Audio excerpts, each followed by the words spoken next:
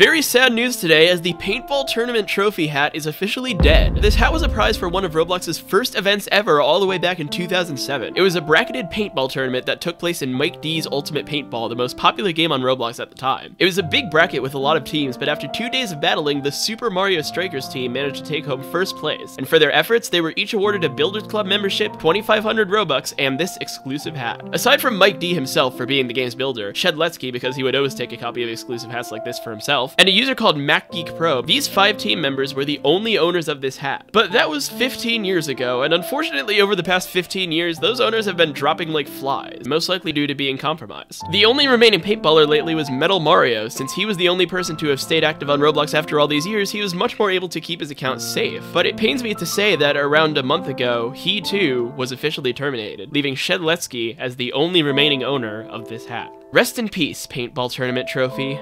You'll be missed.